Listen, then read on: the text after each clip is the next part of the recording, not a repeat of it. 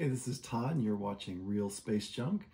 Today I thought I'd have some fun with some of these IC chips. These are Sylvania SF53s, which are JK flip-flops. I have pretty substantial number of these. They also have them in these dip packages, the dual inline pins, but I'm going to play with one of these that are in the Flatpack today. I think I'm going to try to decap it, see what it looks like underneath. The technical info about these Sylvania SF53s I pulled from the 1966 NASA Microelectronic Device Data Handbook. It's available online in NASA's document catalog. Here's a better look at some of these Sylvania SF53 flat packs. You can see they're in Sylvania packages.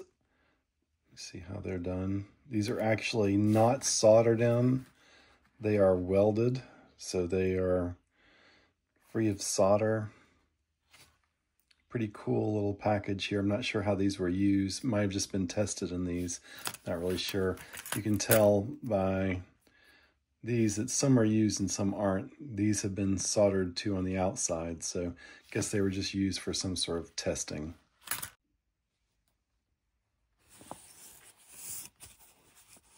Since the pins on these are welded on, I wasn't able to use a soldering iron to get them loose.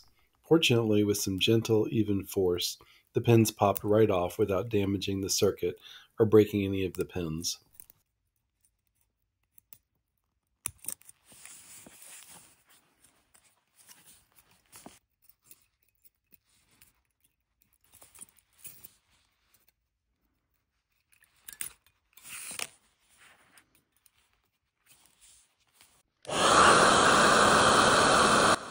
Actually spent about 45 seconds heating up the IC with the heat gun.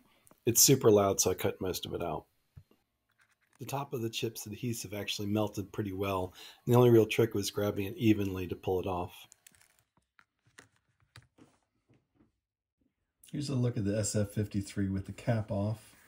As you can see, the cap came off cleanly, and it's just some adhesive on there. Needed to get heated up first before it popped off. And here's the microscopic view of this TTL chip from 1965.